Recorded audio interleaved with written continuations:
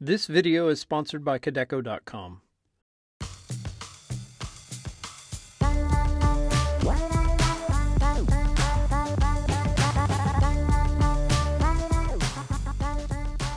Hey, what's up everyone? Vegetarian Zombie here from Learn, Create, Play to walk you through the world of operators. But before we talk code, let's review where we are. When you started this course, you were probably new to C# and possibly Unity. In that time, you created a small script to print messages on the screen. You started getting comfortable with your code editor, and you learned about variables and types. That's a lot, so give yourself a pat on the back. Coding is hard, and it takes time. This means you should really celebrate the small successes and be patient with yourself when it takes you a while to understand things. Now, as is, you know how to create variables. You can create variables for hit points and experience points. Yet, what happens when the player kills the boss?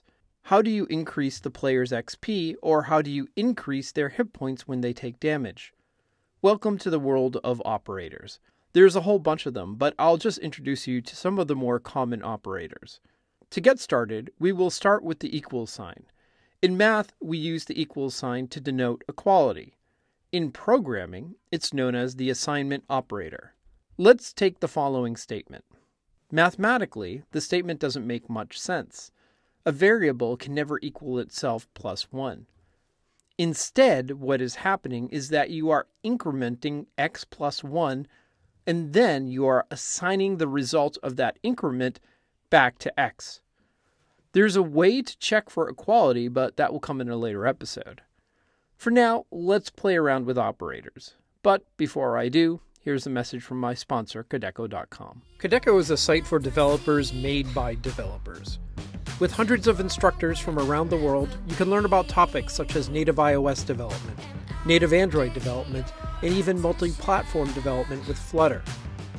Kodeco also features hundreds of free articles, including topics on game development covering both Unity and Unreal.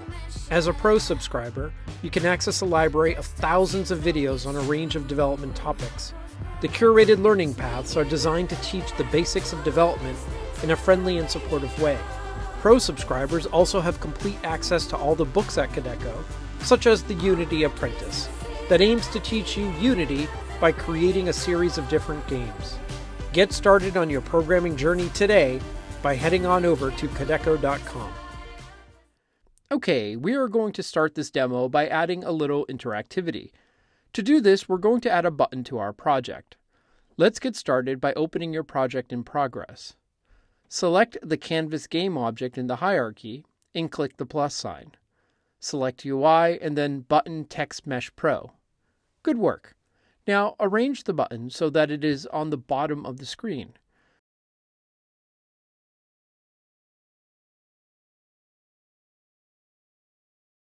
We're going to create a new script now. Call it My Operators. If you've been following this course, you should already be familiar with creating scripts.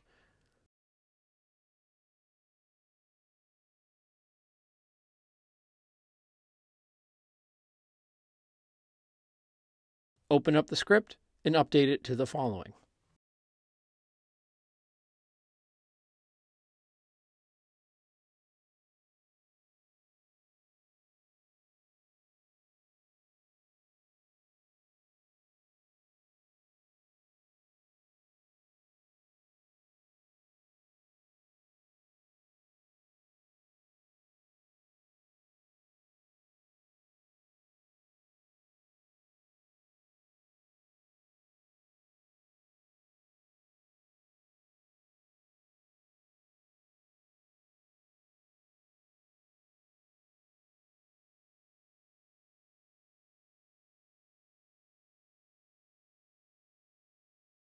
You've seen this before. It lets us write on the screen. Now let's write a little code to respond to button presses.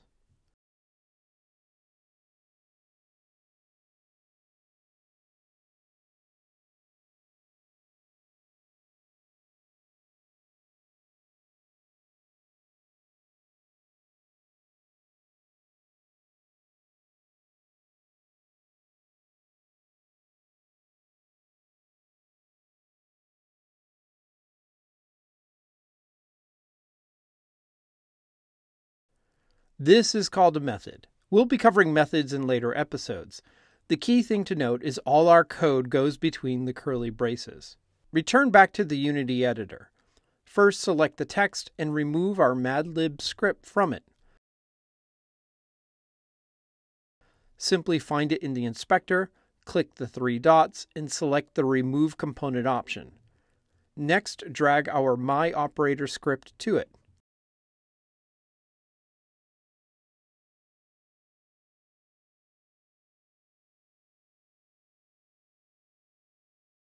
Excellent. Now for the button. Select the button and scroll down in the inspector until you see the button component. My button is named Button 1, so I'm just going to rename it for now.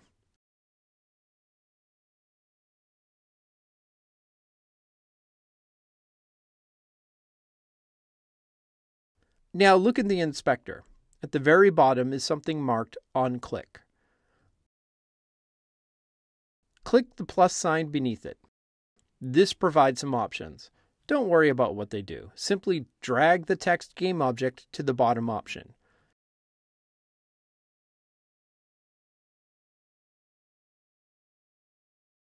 You'll see the drop-down next to it brighten up.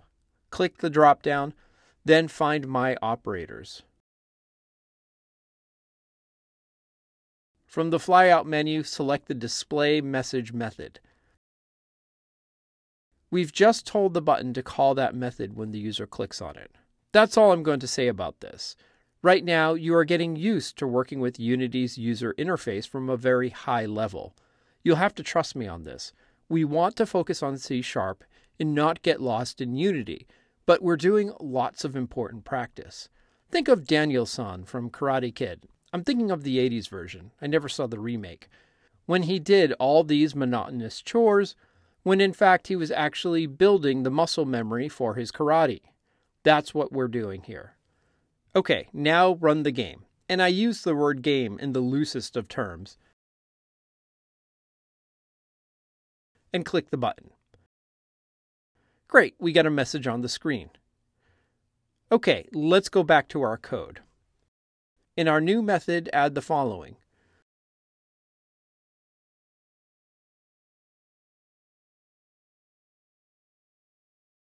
We've just created a new variable. We don't need a public or private modifier inside a method. You'll learn why in a later episode. Now let's increase it by 10.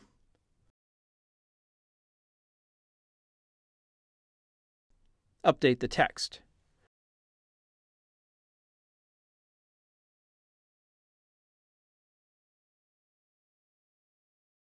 And run the game. We get 1000. We've incremented our variable. You're going to do this a lot, so there is shorthand code for it. Back in the code, add the following.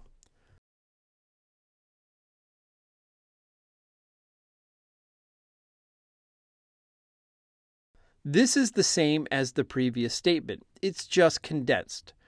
We can also subtract, multiply,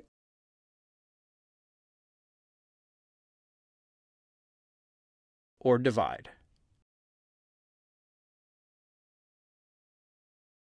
There's nothing magical about the code. It's just shorthand to save you time. Now, if you want to increment just by 1, you can use the postfix and prefix operators.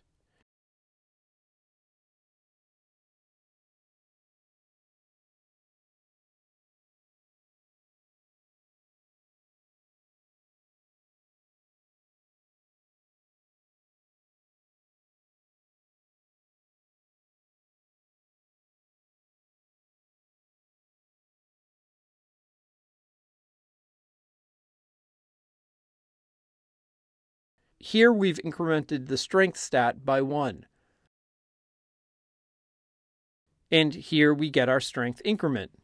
That's the prefix. The postfix also increments the value.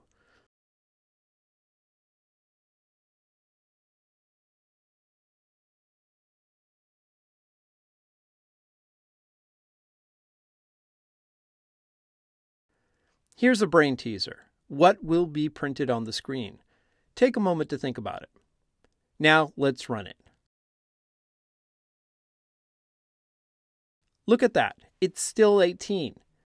Now let's print out the strength.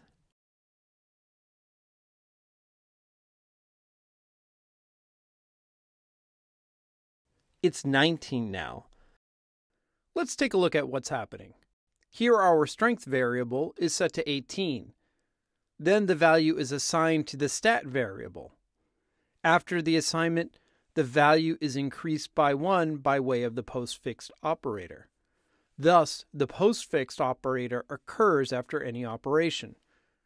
Let's take a look at this statement here. If strength was 18 in this case, the stat variable would then be 36. After that multiplication and assignment, the strength variable would be incremented to 19. If you are confused, welcome to the club. While the prefix operator is pretty easy to grasp, the postfix operator can be easily misunderstood. There have been so many bugs from misunderstanding their applications that they were removed entirely from the Swift programming language. Yet they are in wide use in C#, so you need to know about them. My recommendation is to just use the plus equals operator and to avoid these operators when starting out. Personally, I avoid them entirely. Now let's play around with division. Take this code.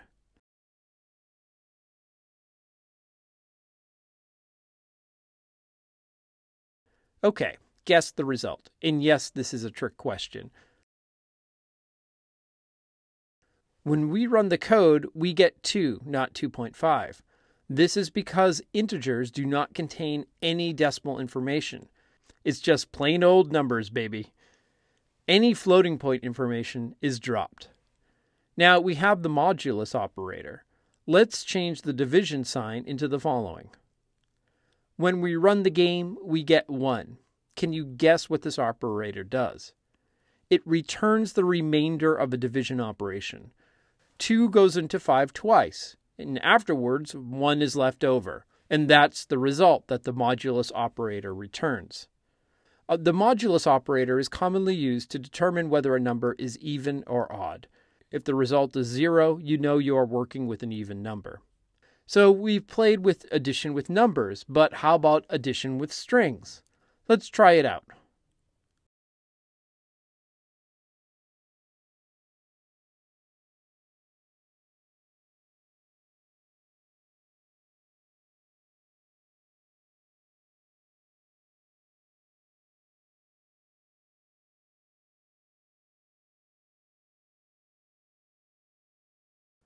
Okay, so what's going to print out on the screen? I asked, pretending this isn't a trick question, but it totally is a trick question.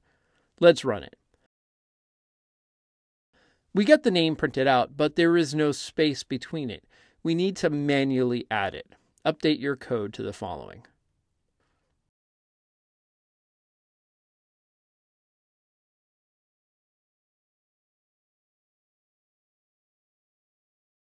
Now, one important thing to keep in mind when working with operators is the order of operations.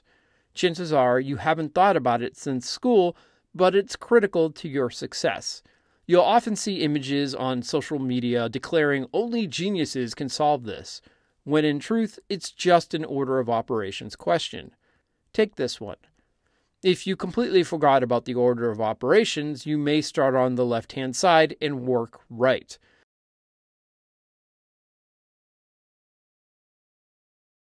So in this case, you might answer 2. 3 minus 3 equals 0, times 6 is 0, then plus 2. But that's the wrong answer. Order of operations states parentheses, exponent, division, multiplication, addition, and subtraction. So in this case, we start with 6 times 3. Now there's no other multiplication and division.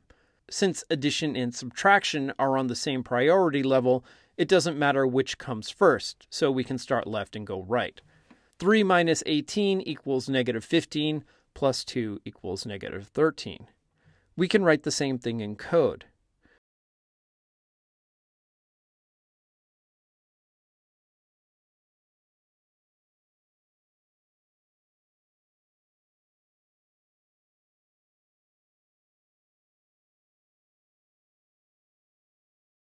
Now let's run the game. And here's our result. Okay, technically that works, but people sometimes forget the order of operations, and also it's confusing at a glance. Opt for simplicity over complexity. Whenever you find yourself getting too clever with code, remember that people don't play games for the code. They play games to have fun. Now, I might write a problem like this.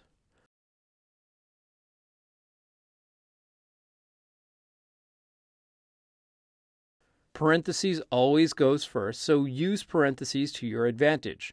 Also, don't be afraid to break up complicated math into separate statements.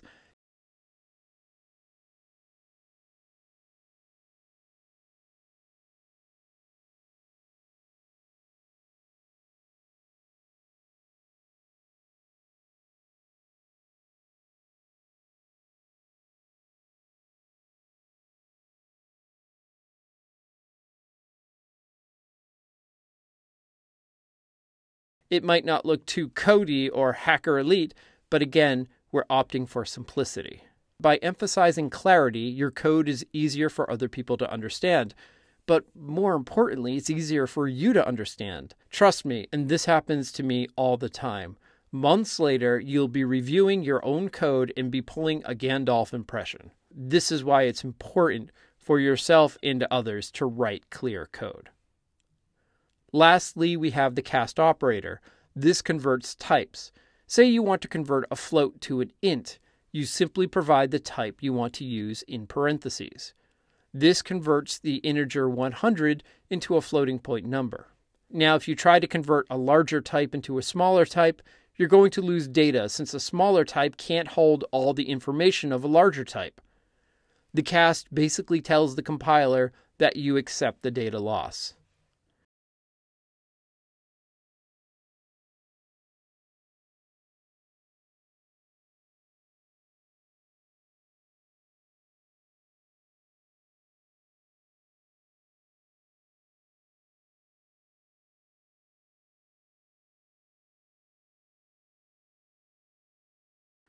In this case, we've converted a 32-bit number into an 8-bit number.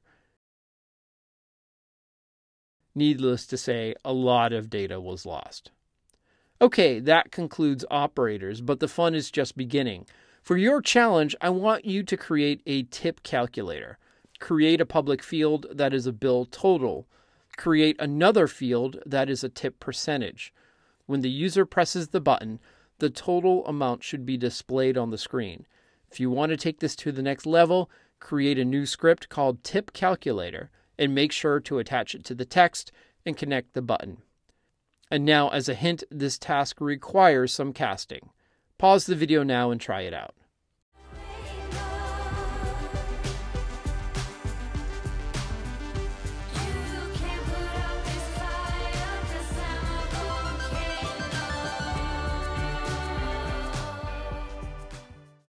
Okay, we're back and ready to create a tip calculator. Believe it or not, this is your first actual program. Granted, it's a tiny one, but it's a good first step. Okay, first I get started by creating a script called Tip Calculator.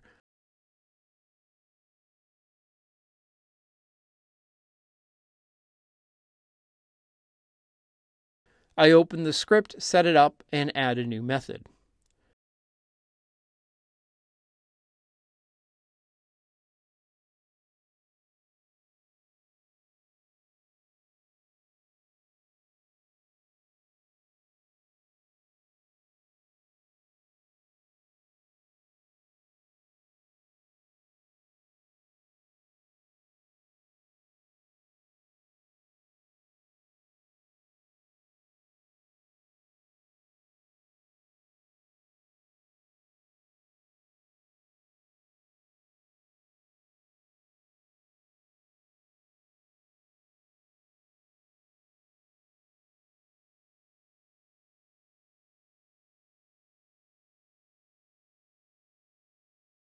I add it to our text.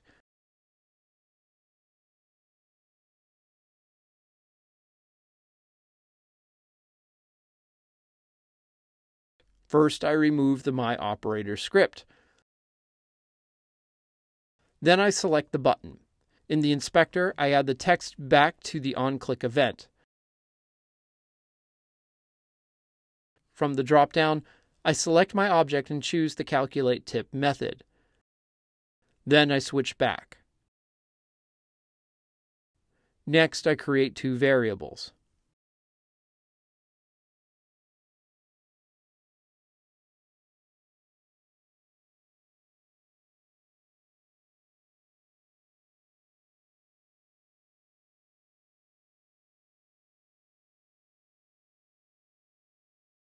Okay, here's where the magic happens. First, we calculate the tip amount variable by multiplying the amount variable times the percentage variable. Since the percentage variable is a float, we need to convert the amount variable to a float as well, as we can't multiply a float with an integer. Next, we calculate the total amount. We do this by converting our tip amount variable to an integer and adding the amount variable. And that's it. Switch back to Unity. In the tip calculator, set the amount to 100. Now we get 120 as a total amount. Nice work. If you did something different, but it works, no worries at all. There's lots of ways to do the same thing. Just make sure to pat yourself on the back and say good job. In any case, I hope you enjoyed this episode. If you did, make sure to click that like button. And also, if you want to be notified about more C# videos, make sure to subscribe and enable your notifications. I'll see you in the next one.